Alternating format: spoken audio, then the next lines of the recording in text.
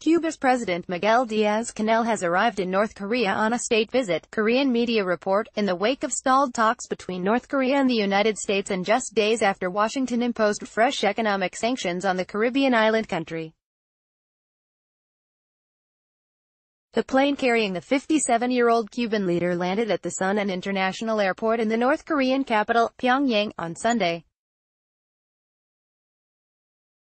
The official Korean Central News Agency, KCNA, said Diaz-Canel met with North Korean leader Kim Jong-un during a ceremony attended by some high-ranking officials in Pyongyang.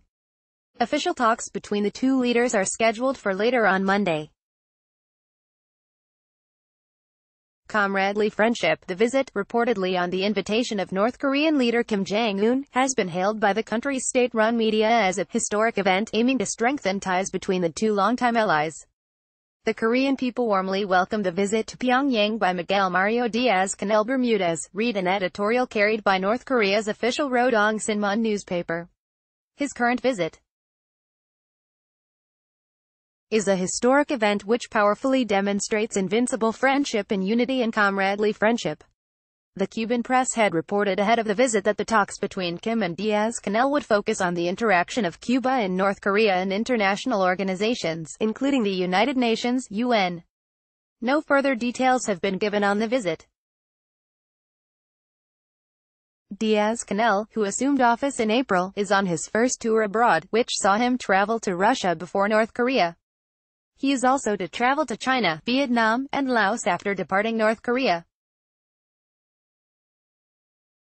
The Cuban president's visit to North Korea came as the U.S. administration's hawkish national security advisor John Bolton announced new sanctions against Venezuela, Cuba, and Nicaragua on Thursday. The UN General Assembly later condemned the persisting U.S. sanctions against Cuba, renewing decades-long calls on Washington to remove the unilateral bans. The U.S. and Cuba had severed relations in 1961 during the Cold War, and Havana has been under a U.S. economic blockade for over 60 years. In July 2015, though, the administration of then-President Barack Obama fully restored diplomatic relations with Cuba.